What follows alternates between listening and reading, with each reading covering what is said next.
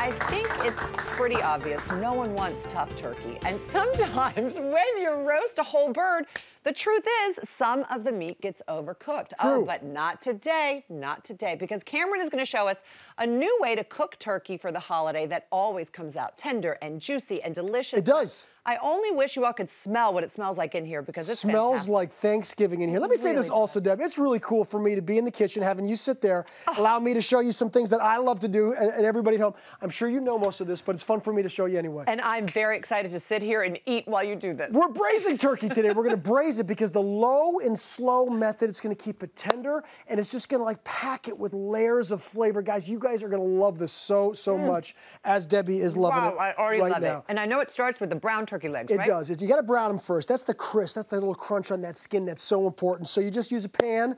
I like to use a high heat oil, like avocado oil. Use whatever one you want. And believe it or not, one of the things that I do that kind of messes this up a little bit, I kind of crank it up a little too high.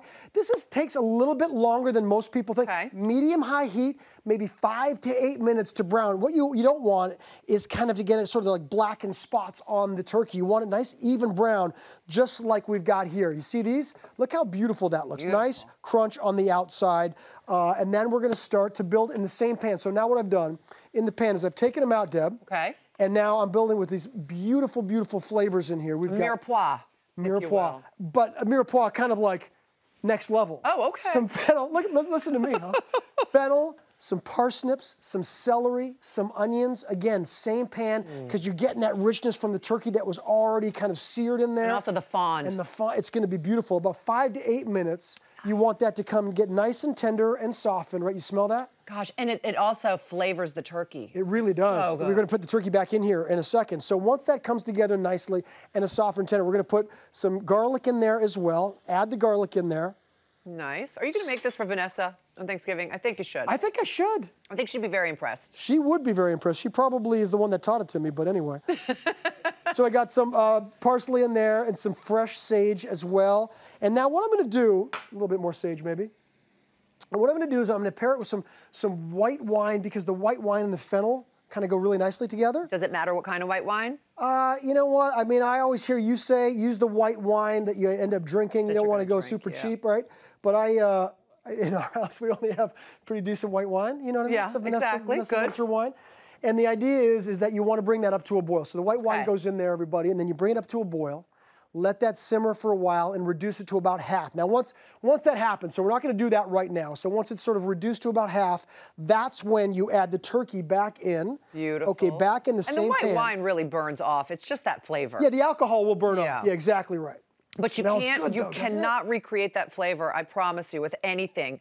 There's a specific flavor that white wine will give it. Look how beautiful that looks. That really now you see how I've also got the skin. I've left it on top. I'll show you why here in a second. So now I'm going to add some broth, right? Whatever kind of broth you'd like. Obviously, chicken broth or vegetable stock is fine. A little bone broth would be good too.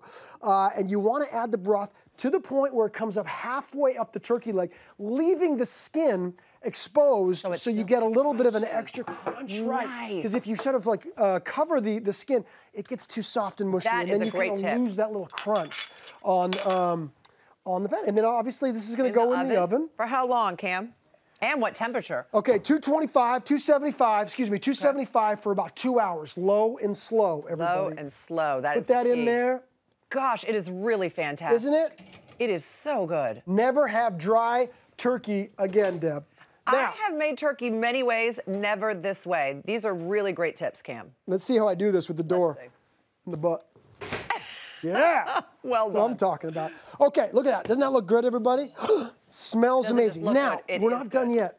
Now, what about those veggies? Exactly right, I knew. Because I'm eating something that appears to be mashed potatoes, but my taste buds tell me it's something else. Listen, mashed potatoes are amazing, and people love mashed potatoes. I do too, but you know, if you're trying to, I don't know, utilize, first of all, you're going to utilize these great veggies in the pan, right? And then second of all, it's going to keep it low carb. If you're trying to cut back on carbs, which a lot of people are doing these days, this is a great substitute for mashed potatoes. So scoop these into a blender. You're going to add some really yummy butter.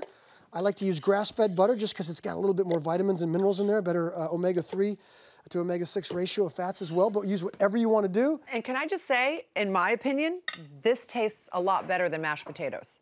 Really? It's fantastic. You will be impressed with yourself. That is huge. That It is is a big so statement. good. Okay, there we go. Mix it up in there. Look at this. Ooh, it's going.